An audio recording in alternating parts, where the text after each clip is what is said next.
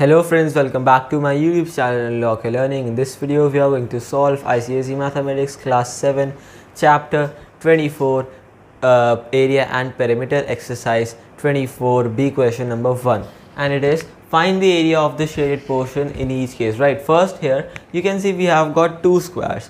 One is this much and the other one is inside it, and the area which is shaded is between both of these squares. You can see clearly, right? So we have to find this shaded area. Right now, what are we going to do to find the shaded area? See, first of all we will calculate the area of the outer square, that is the larger one. Okay, we will calculate the area of the larger square, or you can say the outer square, and then we will calculate the area of the inner square, that is smaller one. Right, so once we have both of these areas, we will subtract the area of the inner square from the outer square, or you can say subtract the smaller one from the larger area, right? So and then the remaining part which will be there, that will be the area that is left behind, that is our shaded portion. So first of all we'll find the area of outer square, right?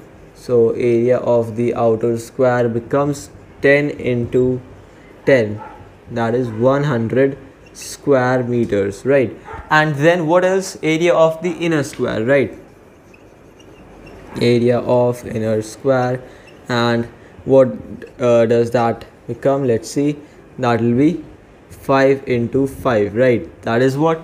25 square meters. Okay, now see here, now the area of the shaded portion, right? Now what we will do is, suppose if this is the entire square and if I take away this much part from this, so this much will be the area we have to find. For that we have to subtract area of this part from the total area. Same will be done here. So area of the shaded portion, right?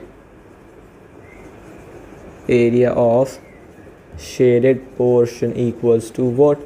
That will be area of outer square minus area of inner square, right? Area of outer square